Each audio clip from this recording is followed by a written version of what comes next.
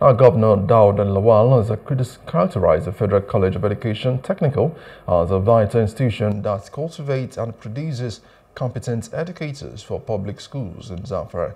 Now, on Wednesday, the Governing Council of the Federal College of Education and Technical Soon, Gusau, made a courtesy visit to Governor Lawal at the Zamfara State Government House.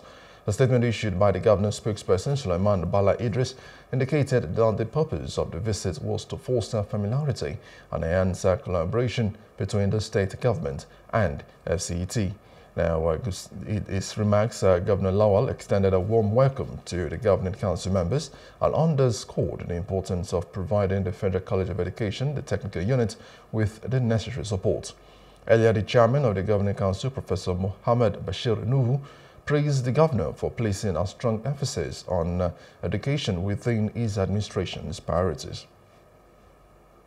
Hello, hope you enjoyed the news. Please do subscribe to our YouTube channel and don't forget to hit the notification button so you get notified about fresh news updates.